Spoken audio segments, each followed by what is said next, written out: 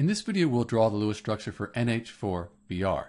NH4Br is an ionic compound. That means it's made up of ions. It's made up of the NH4+, that's the ammonium ion, that's a polyatomic ion, and you can look that up on a common table of polyatomic ions. And then bromine, which is in group 17 or 7a, when it's in a chemical bond, it has a minus charge. So when we draw the Lewis structures, let's first put out the NH4+ Lewis structure. So that's right here, and we say it's NH4+, so we need to put a plus sign outside to show that it's an ion, and we also need to put brackets around it.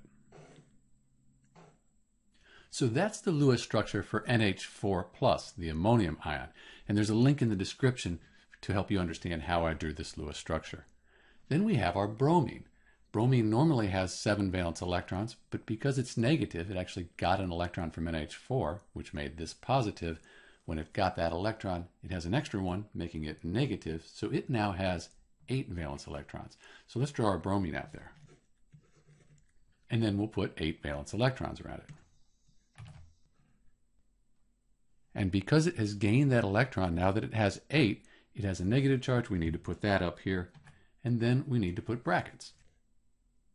And that's the Lewis structure for NH4Br.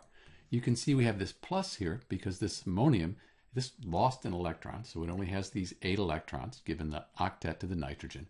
And then the bromine gained one. It originally had 7. Now it has 8, so it has an octet. And the plus and minus, they're attracted because they're opposites, and that forms the ionic bond here. This is Dr. B with the Lewis structure for NH4Br ammonium bromide, and thanks for watching.